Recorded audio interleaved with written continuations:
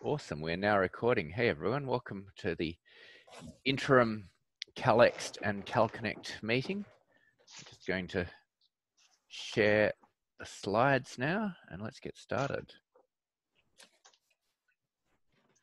That's gone black again, hasn't it? Yeah. Yes. Yeah, that is pathetic. I've shifted from my big screen so that I could have this little thing here and it's just gone black again. All right, you'll have to open the slides yourself and I'll tell you what page we're on. So difficult. I know, technology, how does it even work? All right, slides link I put them over there. is there. Okay. Well, that gives us more space to see each other's faces, I guess, as we chat. In terms of running this meeting, I don't expect that we're going to have to do an official queue as such. I think just talk, and if we discover that it's getting too difficult to manage, then we'll do a speaker queue. But otherwise, we're a small enough group that it should just be fine to chat amongst ourselves. Heading over to page 2 on the slides, it's just details of how to participate. We're all here, so clearly everyone's worked that out. Page 3 on the slides is the note well. This is an IETF meeting, so we are operating under the note well. All the standard IPR, etc. rules apply. This is public, it is being recorded, notes will be published, etc. So don't say anything you don't want the world to know. Slide 4 is the agenda. Start with a brief agenda bash and just a little, I think we need to work out how we're going to get our work done over the rest of this year, given that we don't have the meetings as a forcing function to make us actually get things done. Just flagging that now, we'll probably talk about it at the end as well when we go through the milestones, how we're going to make sure the work progresses with the group that we have. I've also put a link in slide 4 to the minutes of the previous meeting that we had at IETF 106 in Singapore. Throughout these slides, I've put notes of the action points that we decided for the various documents there to remind us what we're supposed to have done by now and hopefully get the discussion started. Is there any other agenda bash, anything people want to add to our agenda? Hi, this is Henk. Hi, Henk. Fraunhofer Institute, Germany, and co-author of CDDL. So I'm here basically for the JS calendar thingy, the JS card stuff. So, but unfortunately, I am only available until the next top of the hour. So I assume this fits nicely. But if it does not, could you squeeze the JS calendar stuff in before the top of the hour? Yeah, it should be in this hour for sure. Okay. You can shift the series down, I mean, so we can take that Yeah, later. all right, so we'll do event pub first and then straight to JS calendar.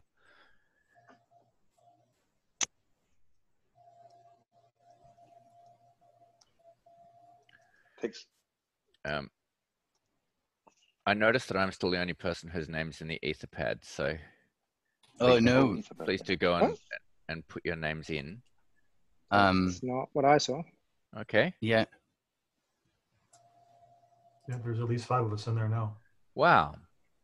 Then it's not updating for me. Yay, technology. All our tools. And actually, I don't see your name in there, Bron. So maybe we're on a different Are you on a different You have a different Etherpad? Etherpad? We're using the one that you like posted the link to in Zoom. I see notes about myself, and this is Hank and the Ethernet, but the blue sheet only has one name. So that's probably different, you're right. Yeah, So, no, I've got the same with Bron. I just added my name. Right, Oh, sorry. we've got 2 different yeah, no, Etherpads. okay. Sorry, this is the one that I sent out with the link. Daniel, did you create a different Etherpad? I created a different one? I think so. You've got notes IETF interim. Oh, that's the official one, and I've created one. Oh yeah, okay. All right. Apologies. That must be the official one, and I created one separately. So I messed this up. All right, put them wherever you want, and let's do the official one because that will be the one that they archive for it. Where's the official one? Can we say you are here or? Why don't I put the link to the official one at the top of the other one? We're doing well. There you go. Okay, here we go. All right.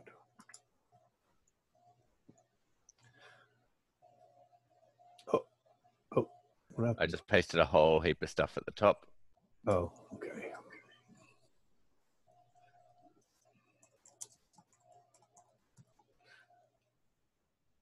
All right. I'm in. And then I'll cut the bottom off there. Oh. I'm just transferring everything across from the other document.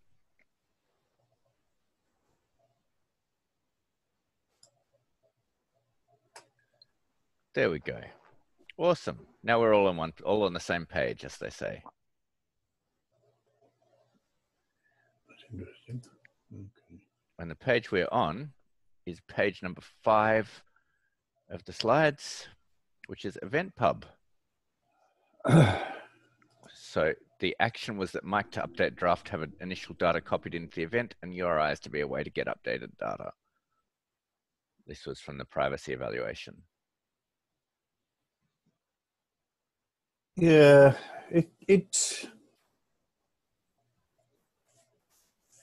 yeah, I gotta say I didn't get that done. I ran into some difficulties when I was just thinking about it. And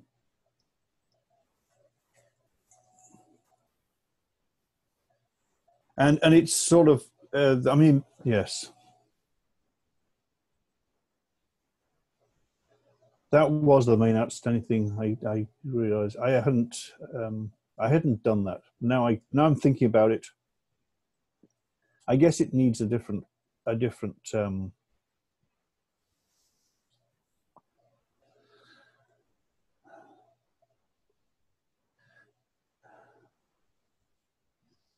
yeah, yeah. It turns out, yes. I think I looked at this and decided I just got bogged down with it. It sort of means having two things, doesn't it? You've got to have the value and a URI, which is not the way things have been typically.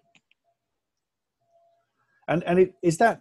I mean, every time we got a URI, we're going to do that. It just doesn't seem. Doesn't seem altogether right to me in the end. Yeah, I guess we should discuss that again here. There's two things, right? There's consensus amongst this group, and then there is convincing. This kind of thing has always come up in the past, and the general agreement that I recollect with people, and not just the IETF, you know, in various places, is that, well, you've got a URI and you don't want to be hanging around downloading this thing. There's always the possibility of caching it. So at least we can deal with the offline mode in that way. Yeah. There is the issue of whether you want to download it at all anyway. Yeah, of course. And that's just a general issue. Should you just go and download a URI? It doesn't matter whether you're going to download it to make it work for offline work, or whether you're going to download it so people can look at it. The answer is probably you ought to be asking them whether they want to download this thing. But then I get to think, well, what's the difference between that and, say, a web page that's full of links and things that you don't ask people generally? I mean, there's some places say, oh, yeah, you're going to go to another site if you click on this, but that's the exception rather than the rule. You click on stuff and it might take you to another site. I sort of struggled with the difference between the security implications for this and the security implications for almost anything we do these days. This was URIs for stuff that was embedded in, potentially for auto displaying images, that kind of thing, I suspect. There's images, and you know, things sort of deal with that in the current sort of mail client world. Is, you know, do you want to view the HTML, or do you want to just have some sort of raw text representation of it? And then you say, yeah, I want to see the site, and it displays the full content.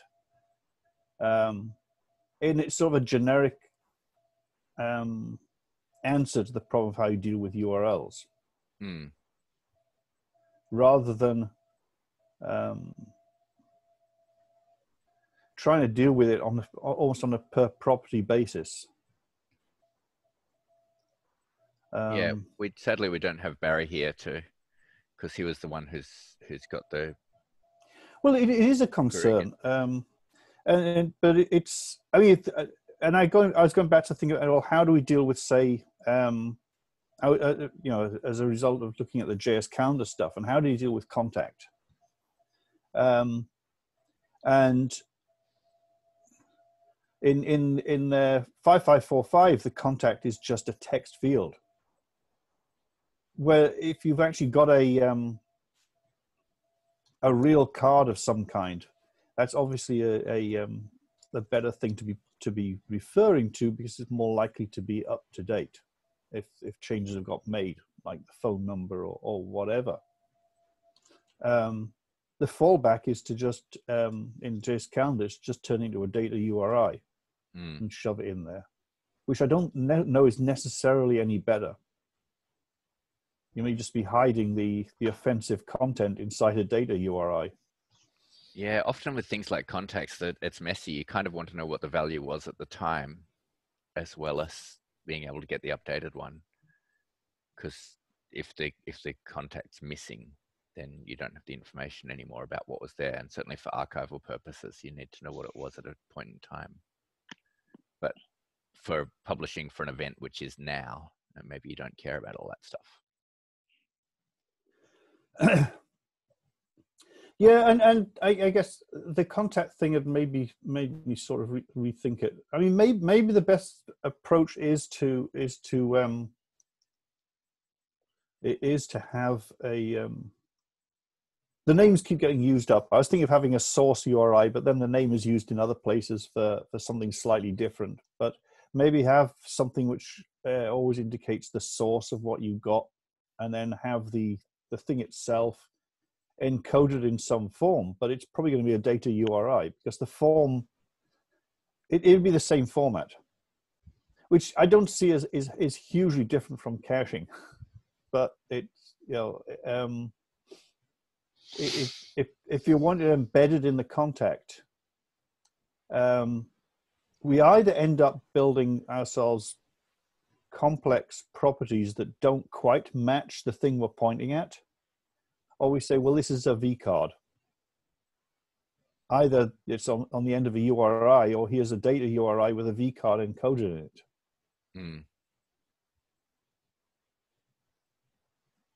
I presume the original security concern was to do with like leaking IP addresses and that kind of thing when you connect. Is that right? I'm trying to remember. Yeah, that's my recollection as well. I'm just going to pull up the. I think it was a very generalized comment about following URIs. Yes. I mean, again, it depends on the context accessing it. You know, at Fastmail, we proxy everything that's connecting to an external server, so that whoever it is only knows that someone from Fastmail connected. They don't know which user, they don't know where the user is, or anything like that. But yeah, that's dependent on the service to be able to provide that. It's not inherent. Yeah, and my response to the thing, I think we never really, I think we sort of came to some agreement on that, was that this is such a general problem in the stuff we deal with. I mean, it turns up, URIs turn up everywhere, and the issue of handling things like this really belongs in almost a separate, RFC, information law or otherwise, that tells you exactly how you should handle this kind of stuff, or at least gives you a lot of ideas such as that. Some of the issues of having these things, as you say, is maybe somebody could be tracking you by having the thing just downloading stuff. Yeah, all the notes back in the minutes were from the last meeting pretty much covered all of this. I don't think we didn't actually get to put together any form of meeting or thing to cover this. And my point at that stage was is it just seemed, I'm not saying that this particular draft was being picked on, but how many drafts have we had and specs have we had that have exactly this in them? They have a URI of some kind pointing at something. And yeah, Event Pub happened to be the one that popped up that where somebody thought about it, but I'm not sure it's the best place to actually resolve the issue. Yeah. Yeah, I agree. Unfortunately, Barry's got the deciding vote on whether it goes ahead or not with this. So we need to convince him. Well, what I suspect is that we probably have to talk to him unless we reach an agreement. Because I agree with what you're saying, Mike. I guess the context was all the phishing, and so I don't know if they want to use the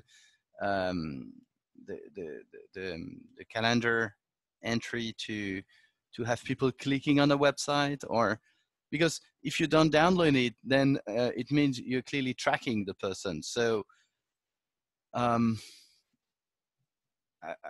think it's as you mentioned, it's something that has been probably picked up, and we don't want to have the general debate into that document. So we should try to see what makes the AD happy on that for that draft, and eventually commit in handling this more general thing in another document. But I think it's going to be hard to find a solution we're sure of for that given draft. So yeah, I mean, if we, I mean, I'd happily get on another call specifically for this issue.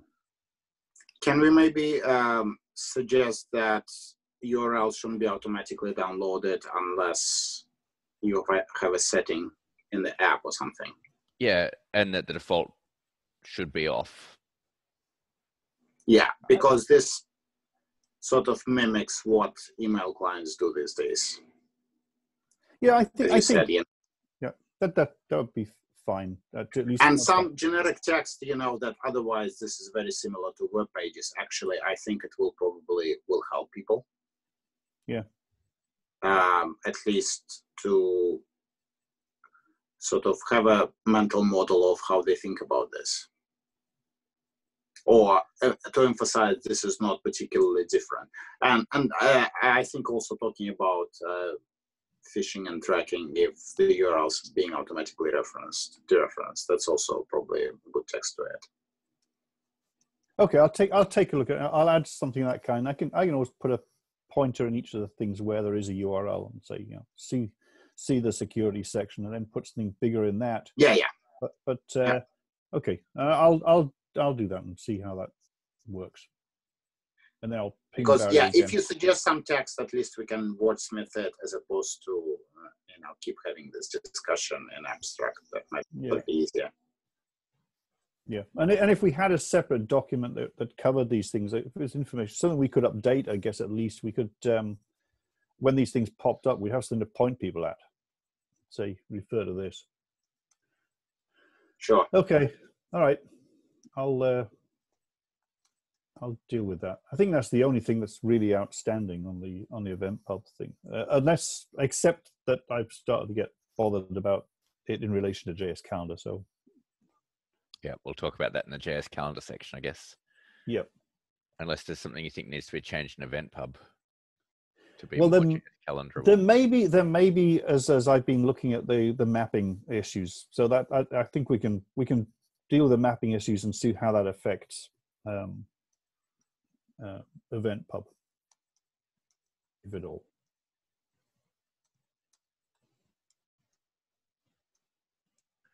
All right. Next, let's talk about JS Calendar, so that we're skipping ahead a slide now. Back on the slides, we're going all the way down to slide 7.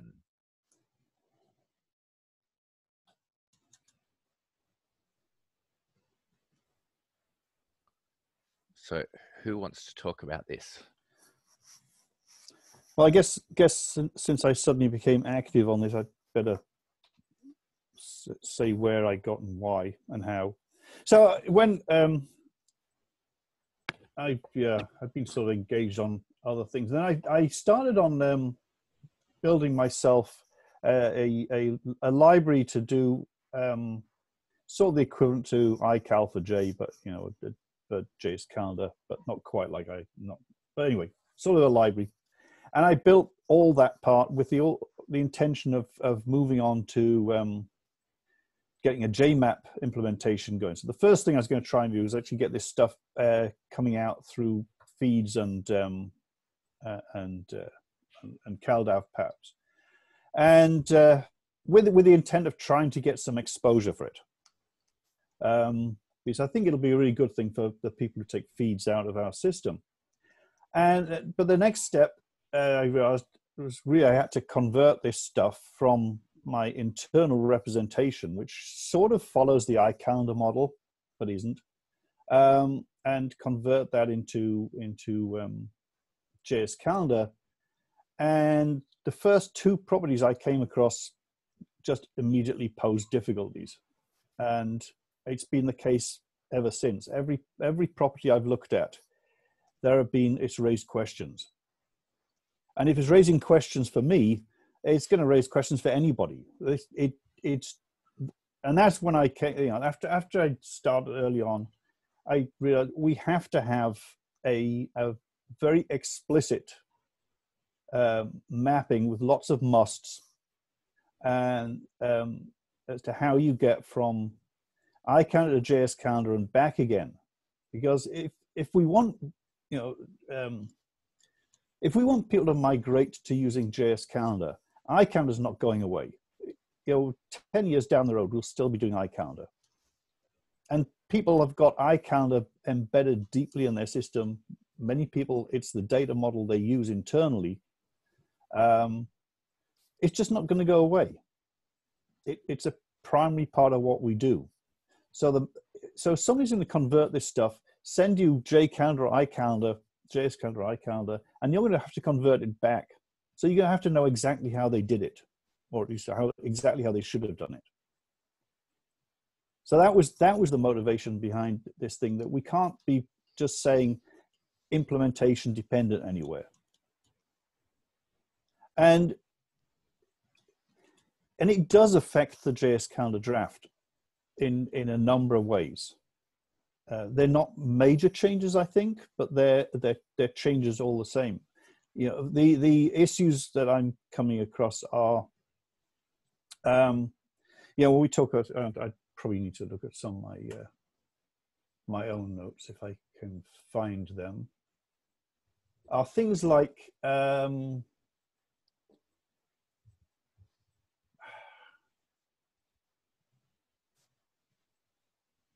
where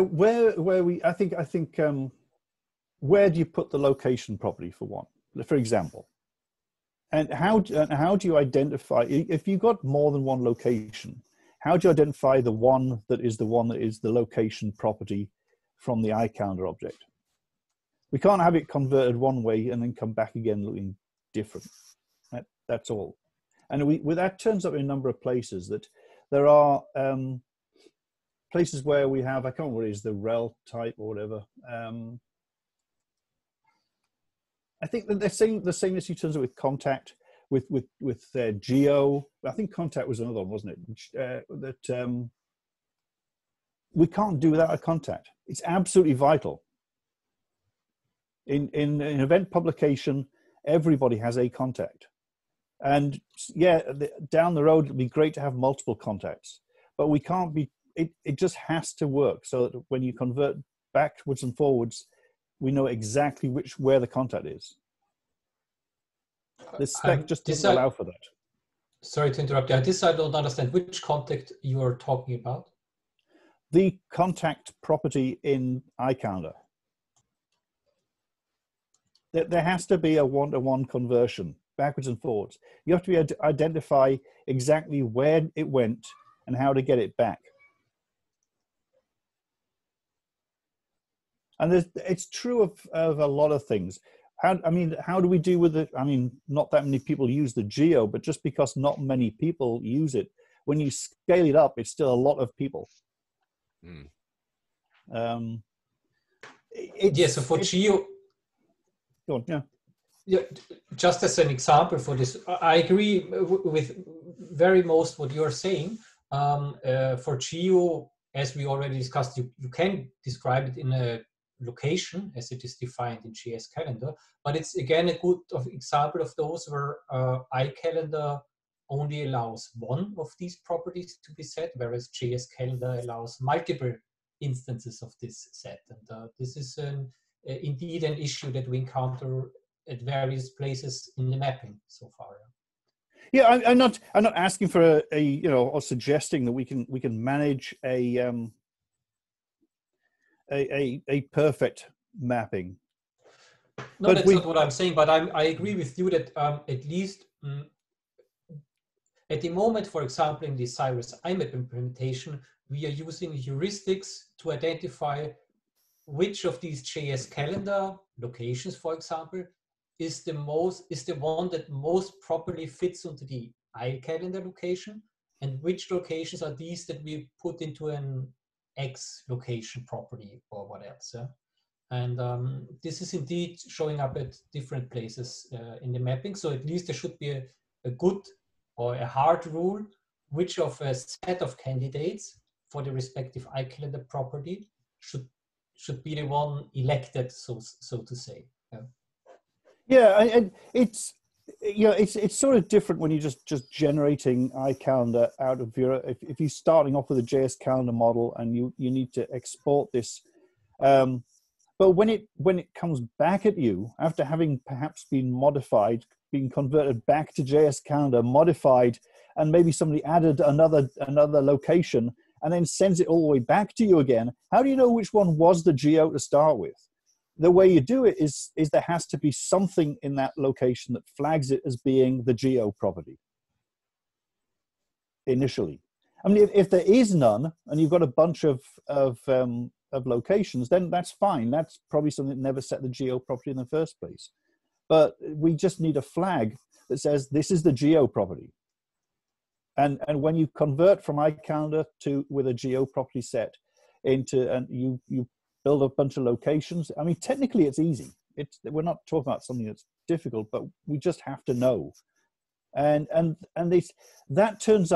that kind of issue turns up all over the place. You know, the contact. I mean, contacts are not even allowed for in the current spec. Yep. They have to be a participant. But how do we know which participant is? That's where the tie back to event pub turns up. Initially was how do we represent the contact? Well, we represent the contact as a participant, and then we start having to introduce a few of the participant properties that weren't in there, like the participant type. So that's why I say there's a two-way thing going on here. Is that when I started looking at it, well, it looked like I can't remember what the changes. I realized I need to make a change to event pub to make this work, but I think we need to use the participant type, which doesn't exist in JS Calendar. The assumption is they're all attendees. Yeah, so as I said, I'm very much in favor of defining a clear set of rules as in a mapping RFC for mapping between iCalendar and JS Calendar. As we also already discussed, I wouldn't want to have that be part of the JS Calendar spec. It should be a separate standard. I think we agree to that, or if not, please let me know. And thirdly, I would very much not like to bake into the JS Calendar format translation guidelines with iCalendar. It seems, I mean, I know the real world pragmatic thing why we would some guidelines here or some tools, but on the other hand, I really wouldn't want to mix these formats so closely because basically it would mean that JS Calendar, there should be really two different data formats and not necessarily. Yeah. Please. I don't think I agree with your point. We have to be able to move on, but we also have to be able to coexist for the next few years. So it's a decade or so. We're going to have to coexist, and anything that is done in iCalendar from now on it flips it around. It has to be compatible with what we're doing in JS Calendar, but we have to be at a point now where we can do a reversible mapping as near as possible between the two. So if you start off with iCalendar, you can turn a JS Calendar, you can send that to somebody else, they can turn it back into iCalendar and get pretty close to what you actually started with. And it's not a matter of guesswork or heuristics or anything else. It's got to be in the data. And that probably means, absolutely means changes to the current JS Calendar spec to reserve certain rel types, to add some flags, to add types to the participant, and so on and so forth. Then I don't think any of them are huge changes, but I don't think we can just push the mapping off to one side and say, oh, we'll do that later. It's part of what we have to do. Otherwise, we're going to end up like we started off in CalConnect over a decade ago. The whole reason for having CalConnect was the terrible interoperability problems we had. You simply couldn't send an event to somebody and have them understand what it meant. There were problems all over the place. We don't want to do that again. And that's the danger of not specifying this properly from the outset. I think reserving specific keys sounds totally reasonable. Did you get to a list of what you think needs to be done? I've started building a list, and the problem is that every time I start thinking, oh, this is going to be an easy one, I realized I'd missed attach, and I went back and did that a couple of days ago, and somebody just, well, that's really hard. There's another issue, is that we've buried we've buried everything inside link. And I just spent an entire day trying to implement, how would I deal with somebody who has an override where they've just removed an attachment? And now I've got to disentangle, let's say we've got a bunch of images and attachments and all these other links and things. Now I've got to disentangle these things from that collection and build an override which looks right for what we're doing. And these are unrelated properties that we've buried inside link. There's images, there's whatever it is, and maybe we'll have to put some other stuff in there. So there are some issues over that. I think that we'd be a lot better off having an attachments property, even in JS Calendar. It's a different usage. And then when you get a bit, once I started dealing with the overrides, the complexities of processing, it's difficult. I mean, it's not sort of difficult. It's just you could spend an entire day implementing just how do you do an override. It certainly defeats the idea of it being something simple to use. I can't follow the specific example. So why would it make it more simple if there would be an attachments property in addition to a links property, whatever, with links inside it, simply because their usage is different. I mean, the likelihood is that if you've got, say, a meeting or whatever, or an event going on over time, and you've got different, the chances are you might have a different agenda every meeting. The thing may look pretty much the same from meeting to meeting, but you change the agenda. You've got half a dozen. I think Robert's point though is why is it harder? More difficult to if it's in a links property versus in an attachments property. That seems basically the same code-wise to me.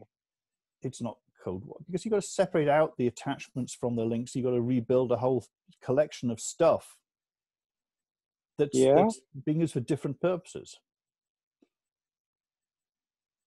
I mean, it's how to identify all these changes for an override. It's just more complex.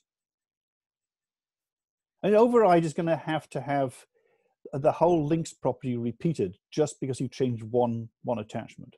No, you do a patch. No, you patch the link thing, exactly. And how do you patch a link?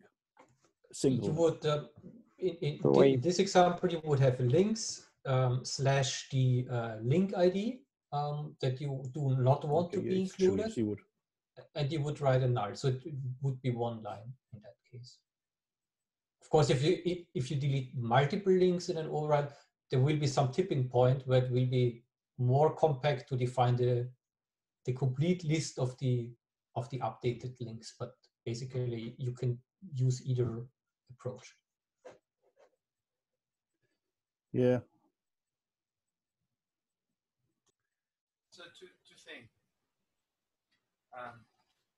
We had a companion document with the JS calendar specification, and so I guess this document expired, but wasn't it the purpose of clarifying the conversion between iCal and JS calendar? Yes. So I think we're all in agreement that that document's important, and possibly even we make that standards track rather than informational as we were originally planning. I think the disagreement is on whether or how much changes would still be required to JS calendar, and whether to hold up the JS calendar spec waiting on that, or can we push ahead with this still? Well, here's the. I absolutely believe we've got to update JS calendar to some extent for this to make this work, and I don't think we can avoid that. In my own mind, I just don't think it matters too much one way or the other whether the thing is one document or two. People, there's enough people complain that they don't like following multiple documents. They'd like it in one, but then there's people the other way around. But it's fine. I don't think that that's a big deal. But I think the two are inextricably linked. That's the problem. We got decades of years of having to deal with this stuff. The likelihood is that almost anybody who wants to implement JS calendar is going to have to do that mapping. There'll be a few people who have the luxury of being able to look at just JS calendar. There'll be the people who maybe have a web page that they're trying to display this stuff on. That's it. Everyone else is going to have to be doing the mapping. And apart from that, if we're reserving stuff in JS calendar for the mapping, it's a little hard not. My only concern about, as I said, about not having it as a embedded in the document is it makes it easier for people to ignore it and then just do their own mapping that doesn't work. But that's my feeling on it. I'm prepared to. I'm not going to insist it be one document. I think it would be better as one document. That's my opinion. But I don't think we can until we have substantially completed the mapping, I don't think we can say JS calendar is done. That's my feeling. And I don't think we're talking about years. It depends how fast people respond to any of the questions I put on the list. I haven't had a single response yet. So you need to get on there and start responding to some of these things. I mean, yeah, I could be wrong on some of the issues, but I know I'm right in some of them. So we need to resolve it. And I can do this. I'm trying to work through this thing to some extent in a piecemeal basis. And I started trying to implement the stuff one at a time, and then thought this is going to be too slow. At least we're going to make a good pass through every property. And what I've been finding is the way to really figure out where the issues are is at least take 5545 and work through every damn property in there and try converting the examples. Because I keep running into problems as I do that. And I don't believe all my problems are illusory or anything else. I think they're real. But there are two things. One which is related to the model. So for example, something is missing. And I'm not saying properties, but it's really related to the model. And one is how you convert, how you do the matching between those two. And I think, I have the impression that we stated that we're going to do two documents. So I'd like us to keep that, to follow on with that decision we made. and to keep, I mean, the updates for the, I mean, we may improve GS calendaring, but I'd like then the updates should be mostly related to the model. For example, we're missing something or in that model, but so maybe the conversion can help into that. But I would like to keep those translation and the model as two separate documents. I'm fine with that. So I'm not going to push that. But I think, yeah, there are I think your substantially JS calendar is going to work. There is missing stuff, like say a participant type, and then there's things like reserving values for the mapping, which I think has to be in the JS calendar spec. Yeah, but substantially, I think that's fine. I can live with that. And the other way around is, but if Alex is here, we can have a version 1 for GS calendar and improve that version. I don't know how feasible it is, but it's also, we may agree we do something that we believe is stable and a candidate for a grade later. That's I don't know how it could work. Also, it's tricky with the IETF model, isn't it? To but that's update. It is, and that's why I said we need to have the version number and use it. Because, I mean, yeah, if we have a GS calendar version 1, and then we do version 1.1 or 2. Yes, exactly. I guess it's an hour of debate. Yes, so how you increment, but we shouldn't fall into the trap of doing what iCalendar did, of having a version 2 and never changing it. I mean, I realized a week or so ago when I said we should have a version number and we should use it, was we must spend half our time when we try and add another iCalendar property or a change to iCalendar going on about backward compatibility. And it's just ridiculous. We end up like, okay, you're supposed to ignore anything you don't understand. We can leave that in place even in JS calendar. It's fine. But we can't make a slight change to iCalendar because older clients will break or something like that. We'll end up in exactly the same position if we don't start doing versioning. And it's perfectly reasonable. In most other things manage to do that kind of thing. So Barry's just let me know that he's only got about 10 minutes more. I messaged him to see if he could join because we didn't have Barry's gone, yes. So if we could just nip back to that for a little bit and talk briefly through the issue with Event Pub was to do with URLs being, or URIs being automatically loaded, and that the security issues related to that, and whether we needed to wait for a BCP to come out or not. The suggestion that we came to, Barry, before you arrived, was that we could put something in the security section to say clients should not automatically download unless the user has turned on an option which must default to off, and wondered whether that would be sufficient for you. I think it's probably the best we can do. We absolutely should not wait for a BCP on it. So don't take that off the table. That doesn't make sense.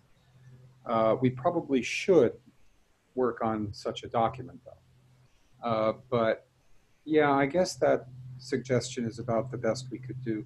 I'm a little worried about an option to tell the client to download all URLs or URIs. I would rather have, maybe at the should level, that's the best we should do. There might be, you might add a little more text to explain the issue with the security issue with downloading URIs, and recommend at a non-normative level that the user be asked for each URI. The user be warned about each URI, you know, that this could cause unwanted side effects or harm your system. Or to use some kind of whitelist. Right. Yes, whitelist would be good. So a little more text than that would be helpful. but yeah, I think that's really all that makes sense to do. The problem I'm looking at is people embedding URIs that distribute malware, people embedding URIs that have one-time use issues, where if the client downloads them without explicit action, it could use them up. I'm worried about URIs that cause side effects like one-click purchases or unsubscribes or things like that. Those are the sorts of things that I'm concerned about. Well, so a little bit more text than that, but yeah, that'll do it. Well, okay. So let me say. So if I come up with some text and I'll circulate on the list, and maybe it can be a little more than just, you know, a brief mention. Perhaps we can put it as I don't know, as a subsection somewhere on handling URIs. I think if we can put something in there, I mean, it's perhaps, you know, verifying the URIs to some extent before you download them, if you know where they're coming from, which I guess is what you're saying with whitelisting. And then if we can come up with some agreement, I can just circulate some wording. I think and then we can... a warning of the issues that can arise, a recommendation to have a whitelist and to check with the user on things that are not on the whitelist. Yeah, something that would be. I'm not looking for pages. I'm looking for a couple paragraphs. But yeah, I think that would do it. Please CC me explicitly so I don't miss it when you put it on the list. Okay, I'll do that. Thanks. And yeah, sorry that this has dragged on for as long as it has. That we should have resolved this sooner. That's okay. It was partly me not pushing it as well. So I think it's the last real outstanding issue that we've got. So. Yep, and thanks for all the work on this. I appreciate it. Thank you. Cool. All right. Do we have more to do back on JS Calendar? So yeah, hi, this is Hank. Oh, sorry. Hey, Hank. Go ahead. Yeah, no, go ahead. Go ahead. Okay. Yeah, it was procrastinating in any case. So I'm here because I basically literally am using CalDev and CalDev forever. And I saw the the development of the emerging draft that is JS Card or JS Contact, I assume it's called, basically the card part of the world. And so as I was always, so a little bit of my background, I'm from CDL, the concise definition, data definition language, and I'm from doing basically IETF versions of the things that some people call schemas for JSON and the binary equivalent that is a superset, that is the CBOR. And I'm a big fan of iCal and iCards. So I'm natively moved here basically because I am interested in this work in general personally.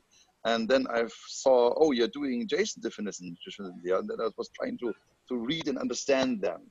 And with everything that's just written in English text, I was like, okay, maybe you would be interested in having this in a formal data definition language type of way that would accommodate both JS-Cal as is JS Card.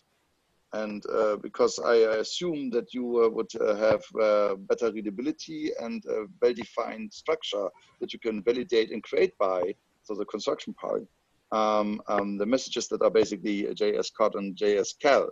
At the moment, you have a very complex and sometimes a little bit ambiguous.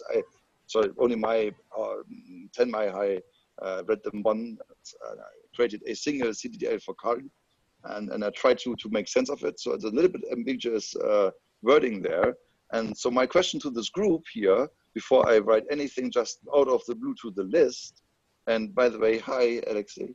I would like to ask, are you interested in having accommodating a corresponding appendices with these documents that would provide you with a data definition language definition of the format that is basically JS-Cal and JS Card? I guess the short answer for me is yes. But how it's packaged, I guess, is not up to me. Well, Robert and Neil are the authors on this one.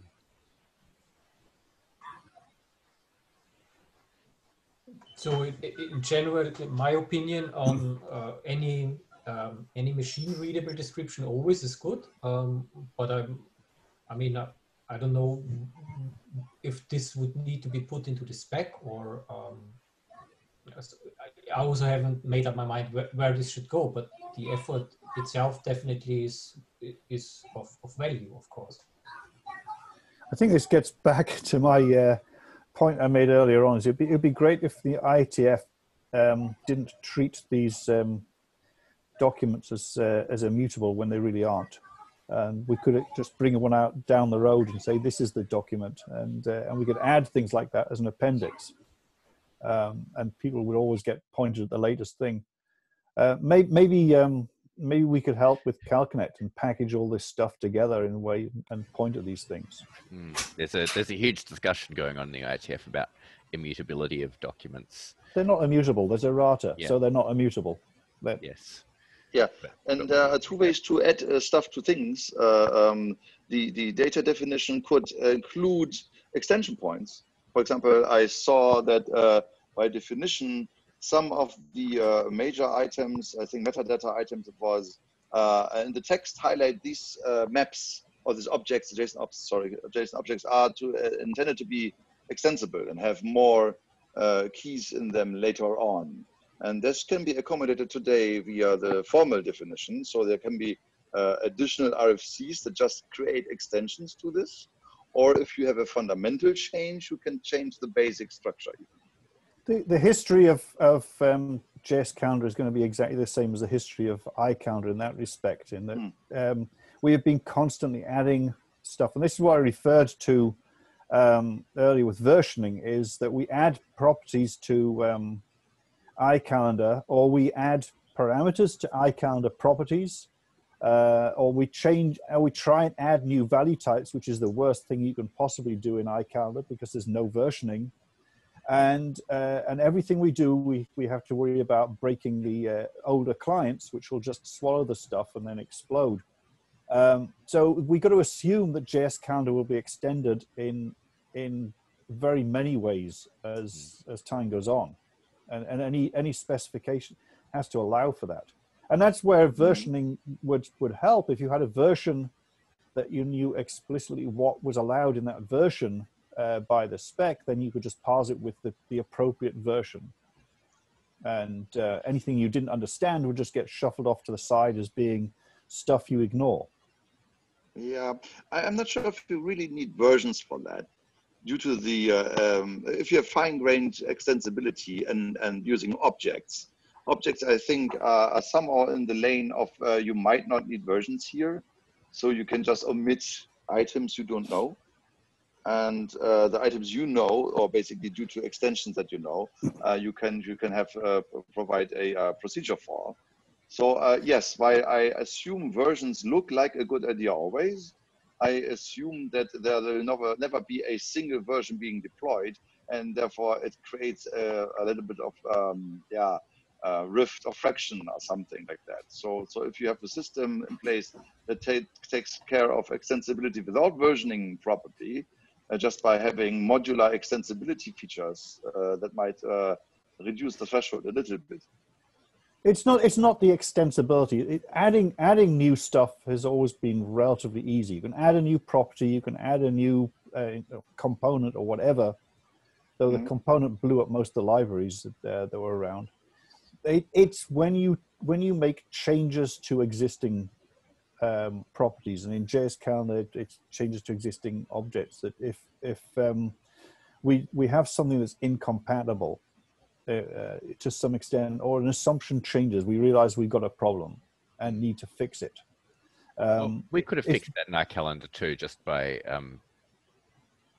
but say if there was a problem somewhere in attendee, just replacing it with something called participant instead, and you either use participants or you use attendees, depending on which version. Well, I did that, and it's a pretty imperfect way of dealing with it. But yeah, there are ways around it, but you're always working around an issue that would have been much better dealt with by simply saying, this is version, X, and this is how you interpret it. I mean, the parsing the thing is one thing. We're not changing the structure, which it doesn't. That's not a problem. You can parse it all out into the appropriate objects and things, but it's how you interpret what you've got is the problem.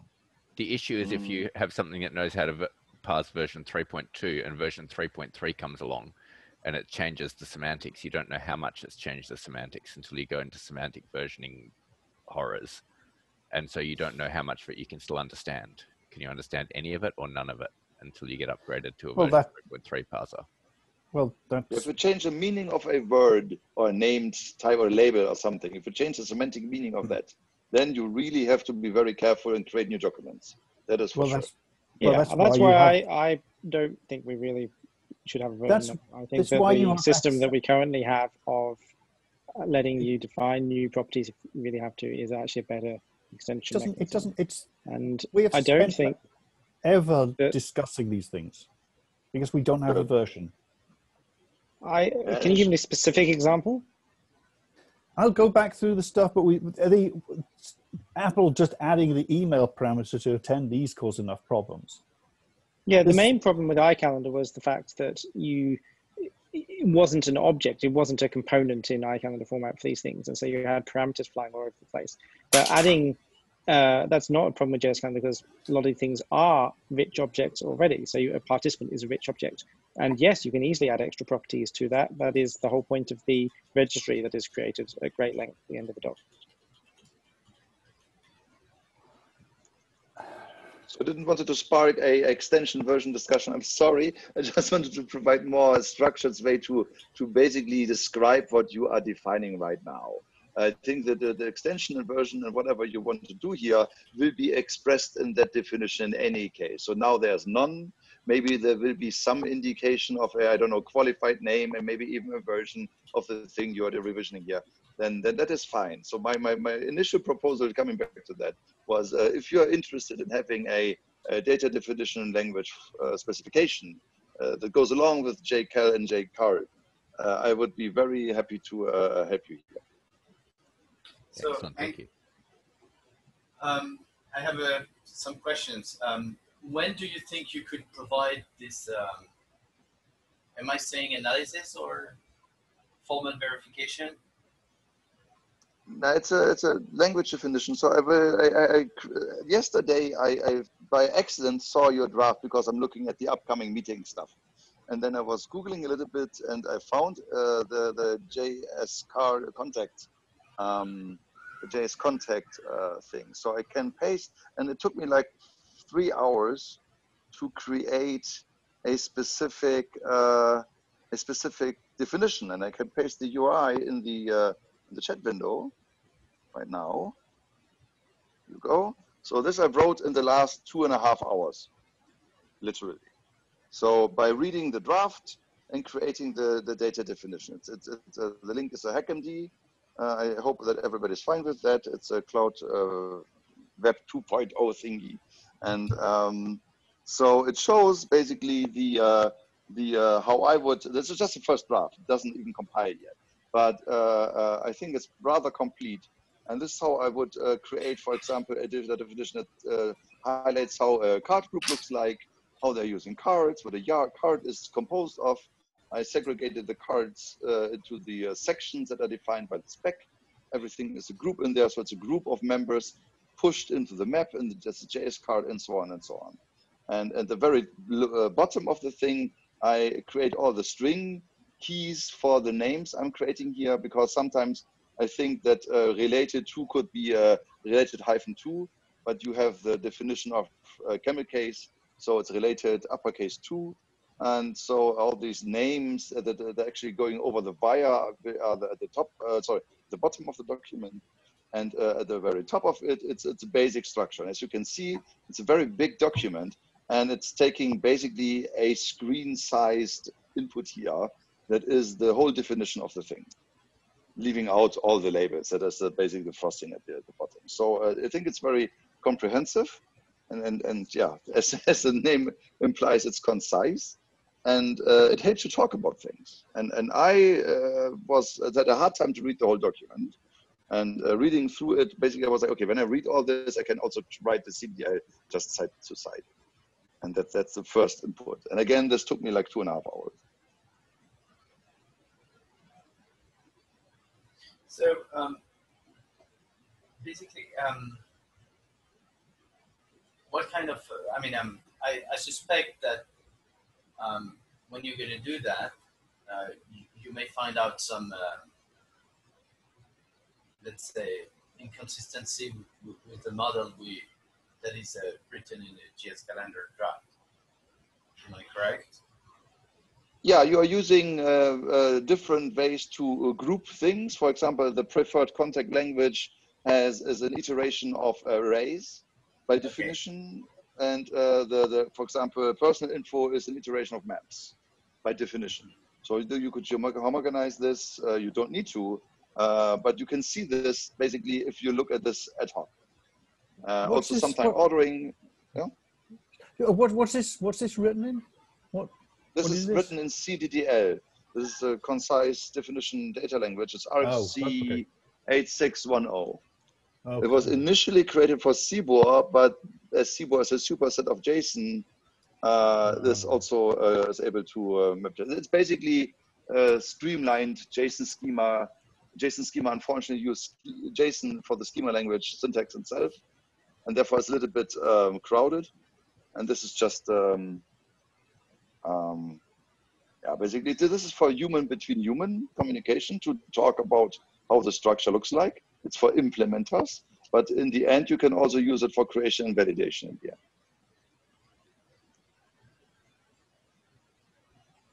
So in any case, I think it's useful.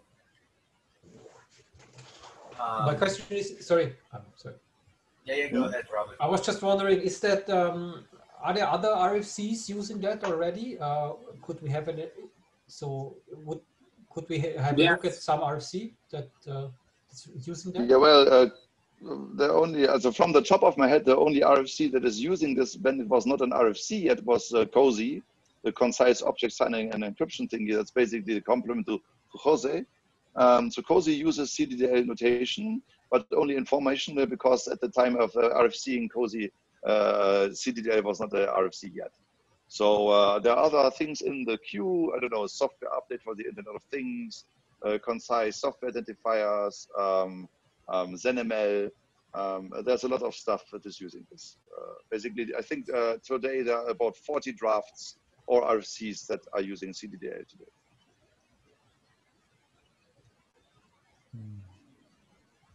More drafts than RFCs apparently, because just was RFC last year. So. It seems like a good idea to me. The only risk I can see is that if there are inconsistencies between the prose version and the CDDL version in the same document, then that will create errata. Yeah, I think you typically say which one is the normative. Normative, yes. Yeah. And you can decide along the way. I'm not pushing this as this has to be the normative language. I just feel I don't have to read the whole document. I just can look at the schema-like structure and can, like in 5 minutes, take it all in and then read the document. That is, for me as a reader, very convenient. And it is not hard to read. You're using the same brackets, like the curly ones for map objects and the edgy ones for arrays, and so you can see all very intuitively, I think, how this is composed, and that helps. Yeah. Yeah. Sorry, I have to drop out. So, but you have an example. Again, I whipped this up in less than 3 hours, and so I assume that even JCal will have an estimated effort of, like, I assume 2 days and 1 day of I don't know, integrity checks, because as you said, there might be inconsistencies between English prose, and that's this one here. But my assumption is it is not that hard. Cool. It sounds like a good thing to have to me. Okay, I can put something to the list in a few days. Yeah, I think that's. And do you think you could provide that during May or June? Yes. Okay, that would be perfect. Cool. Okay. Yeah, I will make a kickoff. Sorry, email in a few days. Yeah, something like that. And yeah, then we can start some open discussion on this. But I wanted to give you a heads up. I just wanted to barge in and like, hi, do this. That's like, I don't know, weird. Yeah, thank Hank. And I'll also pass it on to Mario Lofredo, who is the co-author with me of the JS contact draft. Thanks very much. Yeah, thank you. Okay, so I'm late already, so see you soon. Bye-bye. Great, thank you. Bye. Bye.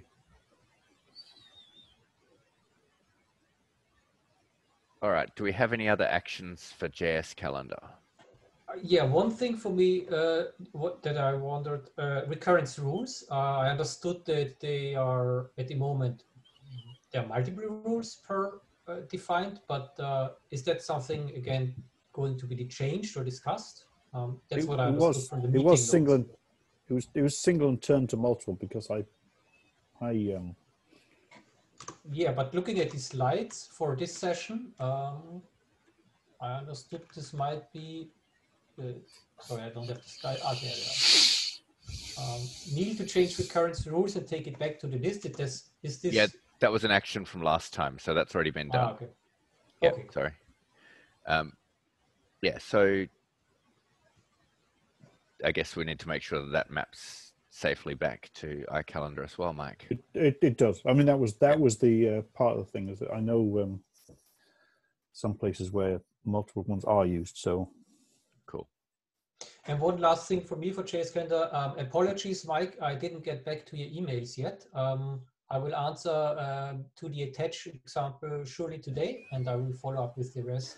Yeah, I mean, it's just there's so many. I want to try and get them. I'm sort of trying to do the implementation and try and move it along fast and not get bogged down in the implementation details. So at least we can get a first pass through and clear out some of the easy things, at least. I say I don't think this needs to take all that long, and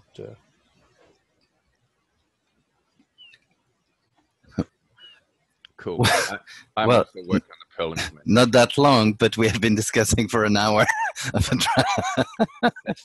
I'm I'd say scales of months. Yes, we are over time. Thank you for the reminder. We should move on to the next things. If we've got the discussion, will continue on the list. At least we haven't been going as long as EventPub has. No. Okay, next on the list was iCalendar series. This is slide number 6. I guess at this stage, there's not much to say about it. It's pretty much where it was last time. I need to just get another look through it and then shove it out there. Cool. So my understanding is that we are waiting for you to update it before reviewing it carefully. Yeah, I mean, I basically wrote the whole thing in one sitting in a hotel and presented it, and there's been no real substantial objections to it. But I think Neil came up with something at some point. I may have incorporated that. I need to go back through my notes, but okay. I'll bring out another draft so it's at least, I presume it's expired at the moment. But I don't think it's worth spending time discussing at the moment, especially as we're running late. Yeah. Okay. Subscription upgrade. Last action was Mike to define CalDev details better. A new draft will be discussed in the list. I can't remember whether I did that. Again, I guess I guess it says we can discuss it on the list. I'll check that and try and I'll go through this in the next few days, and I can push that out. I think we were pretty close to agreement on most of the things. So it's I'll see if I did that, and if not, I'll do it and then shove it out. Cool. So slide 9, VAlarm extensions. Ken was going to add geo-approved text. Yeah, I updated that draft back in, I think, January with some initial text. Don't know if it's going to be sufficient or not, but at least it's a starting point so we can wordsmith something better if need be. And at Robert's request, I also reintroduced the related to property and the snooze rel type for alarms. That was in a previous version of the draft. We removed it, so I think it's fairly non-controversial. Yep. I think I recall that it raises some privacy-related discussion. Is that this one? Okay. Yes. So I think the main aspect is just not ignoring those privacy issues, but concerns. But there is nothing more we can do about it. I mean, it's. I think it's. I mean, my understanding was that we should more acknowledge that there is a risk, so that people using it or implementing it are really aware, than trying to find out a solution of a very complex problem. Yes. So I added text to that effect. Again, whether it's sufficient or not, I don't know. It's for the group to decide, and I'll update as necessary. I guess the question is, do you think it's at the point where we should just do a working group last call on what's there? And if people come up with objections during that time? That's fine by me. I'm sure the security folks are going to come up with something anyways. So yeah, I'm fine with going to working group last call. Okay, good.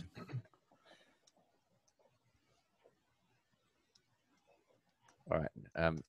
Daniel, do you want me to take this one as a shepherd? Oh, I mean, as you wish. I'm going to review it. So if it's ready for last call, I'm going to review it. So. Okay. Ken, one question for VAlarms. I might be wrong. I just can't look at the IETF site for whatever reason at the moment. Weren't there in previous versions the definition also for the CalDev properties for default alarms? And as I understand, they are not in the latest draft spec. Are they defined elsewhere? Did I just get it wrong, or were they deliberately dropped? We removed it because of the difficulty in how a CalDev client notifies a server that it wanted to remove a default alarm. Apple does some wacky stuff by basically post-dating, or I guess predating the alarm. So it uses like 1976 something. It was kind of a hacky way to get around it. And a while ago, the group decided just to take it out, or at least we decided in CalConnect to take it out. The text is still in the XML, so I can put it back in if we deem it necessary. But I don't see an easy way of getting around the issues of how to elegantly remove a default alarm. Yeah, no, I also think we probably not should add it back. It also has this issue with deciding on if events that were created with default alarms that are now updated to some other value should also be changed to include the new default alarm. So I think it's kind of messy anyway. Yeah, I think my preference would be if we determine that we want to do something with default alarms, just make it a separate draft. Yeah, I mean, wasn't the whole problem with default alarms really yet another backward compatibility issue? I mean, it's not, the idea of default alarms is fine, I think. And I think you could implement them quite nicely if you didn't have the iCalendar baggage. So there's two issues. It's one of those things, isn't it? We got two issues here. Is how do we reversibly map an existing iCalendar object and let iCalendar exist in its world of default alarms, and have something in JS Calendar that works, and that we can make sure the two don't screw each other up. Assuming that something that's recognized as JS calendar is doing default alarms properly. Yeah, I took great pains in our implementation for a couple of weeks to implement exactly this. So make it work with both what the Apple clients are doing over CalDev at the moment and supporting how it's defined in JS calendar for now. I think what I'm saying is we probably don't need to reintroduce the default alarm stuff in iCalendar, do we? Because it just doesn't work with old implementations. No, in iCalendar, I don't think so. Cool. Last thing we had on this list was vPoll. No, it wasn't. Was it? No, sorry. This is pasted in from the other version of the agenda. Let's go back to the slides. This is what happened because I messed up the. Yeah, you got server-side subscriptions after that, at least. And JS calendar extensions. Yes. vPoll. I think I made most of the changes. I don't think we've iterated yet.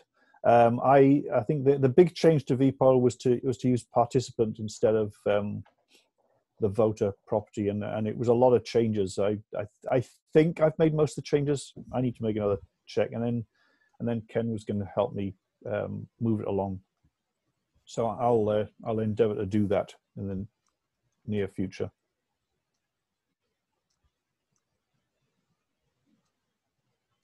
Cool. All right, I've marked that down. All right, now server-side subscriptions. Yes, that was vPoll was the last draft that's is accepted into the working group. Okay, all right. That's right. Yeah, I think this seemed. I mean, there are some people who really want this, and it's a great idea, and it was actually promoted by Apple.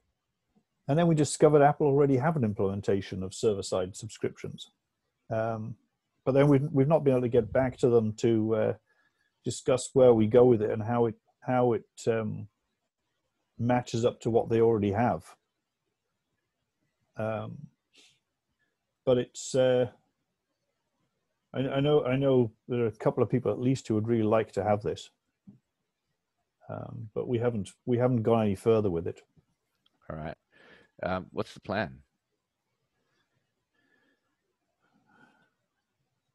I think maybe in the end we should just go ahead and we didn't have a plan. I mean, the plan was to try and communicate with Apple and see how what we had matched up with what they had, and why did they raise it in the first place as if they didn't have it. Yeah. And of course, with circumstances, we've not managed to have that discussion. Yeah. Maybe we should just go ahead with what we've got. But it's also possible they raised it before they implemented it. They took our early draft and refined it themselves. No, from reading the Mozilla document, which was it Mozilla? No, it wasn't. It was one of Everett's documents, I think, is how to interact with these things. I thought the dating predated the now it's quite possible that what's his name? Mine's gone blank. The client, Apple client guy who raised it. It's possible he wasn't even aware that it existed as a service. You know, it was a server-side thing, which is probably buried deep inside the client. He probably never even realized it existed. That seemed to be my thing. It's possible to implement it, but well, if we're lucky, maybe they're bored sitting at home as well, and we can. I think we could contact him. Yeah. And, all right. Well, maybe that's thing to do.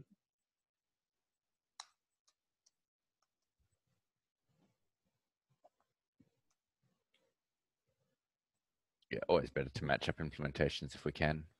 Yeah. So the story is that you implemented something and you realized Apple got a similar service. Apple raised it and said they would like to have, it was the Apple client guy, I think it's back in Tokyo, said it'd be great to have server-side subscriptions. Okay. Because there are all sorts of things you can do when you have server-side subscriptions, like you can cache stuff, you only need to download it once. Popular things, you could have thousands or millions of subscriptions to the same thing, So it's obviously a good thing. So we say, yeah, that's great. So we came up with a spec, and then sometime later we discovered what the hell is the Everts thing that he was involved with? Anyway, some calendar server implementation. They've got a whole lot of documentation, and part of it said, this is how you deal with Apple's server-side subscription. They've got it embedded in CalDAV, as I recollect. So I don't know whether he knew that they had they actually already had it, but I think we would like to be aligned. So I guess the thing to do is to ping them and see if we can get an answer as to what's going on there. And just something, is it related to MQTT or this kind of things? It's a subscription? I don't know. Because what's that? MQTT, it's you can subscribe to some feeds. I don't think so. No, I don't. No. Okay, No, it looks no. Just okay. telling the server, here's a page with a link to yeah, it's rather having these things like webcal feeds and all the rest of it, or you subscribe to this thing and it's just downloaded maybe by the client or whatever. But when people are all subscribing to the same things, it clearly there's an opportunity to make things work better. And also it does mean that it's in your shared, it's a shared thing. In you know, when you've got multiple devices, you subscribe once, and it turns up in all your clients. So there are many benefits to doing it. Okay, yeah. And I think the work we did was basically to define the idea and then define how you do it in CalDAV. And I think we did it through some sort of extended make call approach, I think. Okay, cool. We're down to 5 minutes left, so I think we might just skip over the JS calendar extensions and iSchedule upgrade, which were both kind of speculative future things, and jump straight to the milestone review. So right now we've got milestones for sending the JS calendar draft. Obviously, JS calendar's still got a bit of work to do. When do we think we're going to have that ready to submit for real?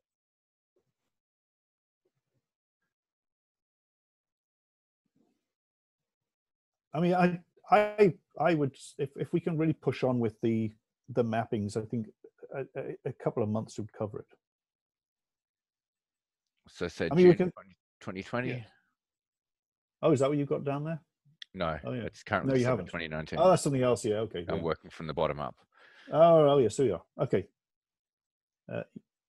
VLARM, we've basically said we will submit hopefully next month. So I'll put that as May 2020.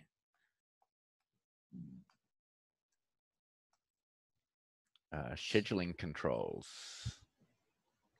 That was my thing. I have let that lapse. We didn't even talk about it. There we go. I will get back to that. I suspect it's going to be very trivially boring. It's basically just sending scheduling enabled no is the only bit that I think is really worth keeping from that. And that's just adding one header to CalDAV.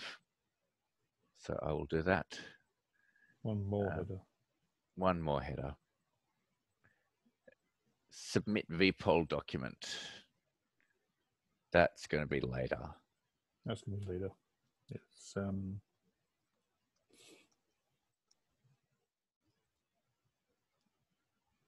do you reckon? It's probably fall time. Yeah, I was going to say something like October. Cool. Let's have a deadline at least. Yep. Calendar series. It's currently set for June. What do you reckon? There'd be no substantial changes, so it's possible that, I mean, I think I covered the changes. I can go back and check, but it's probably, maybe June's fine. Cool. And are Mike, there any other? have you implemented that at all? Partially. So we have a little bit of experience with it. Yeah, yeah. And I realized that in the event in my system, I could actually just switch to doing that. For most people would not notice. I could always export it as a recurring event if I needed to. But so yeah, I might try and see whether I can actually get it running live. Right, subscription upgrade, we don't have anything for at the moment. Do we want to set a milestone on that? It's always worth having a deadline, isn't it? But it's not urgent. But we could leave that to the fall as well, I guess. Stick that in October, cool. And the last thing that we haven't discussed yet in this was for server-side subscriptions at the moment. That draft is not yet accepted as a working group document. Do we want to? Sorry, sorry. Can we go back? Can we go back to the previous one? Yes. I heard server-side subscriptions, but you were talking subscription upgrade, weren't you? Yes. Sorry. Yep. Oh. Yeah. There's almost nothing to do with that. Make it July, so not everything is in June. Cool. Sorry, yes, I heard the wrong thing, and server-side subscriptions. I think that's the one where that probably is October, because we need to try and have some contact with Apple and the rest of it. All right. We need to also formally adopt that as a working group document. So, do you want me to do an action to have a call for adoption on that? What do you think, Ken? I mean, my recollection is that Apple's current implementation was pretty close to what we came up with without even looking at it. Yeah, I say if we make a call for adoption, what we have now is a starting point, and if we have to modify it to be compatible, I think we're fine. And maybe it'll help push Apple to respond. Yeah, that's what I'm thinking. We don't have to have the draft finalized, and maybe that's going to speed up the commitment of other people to have it adopted. So we should do that maybe right now. Cool.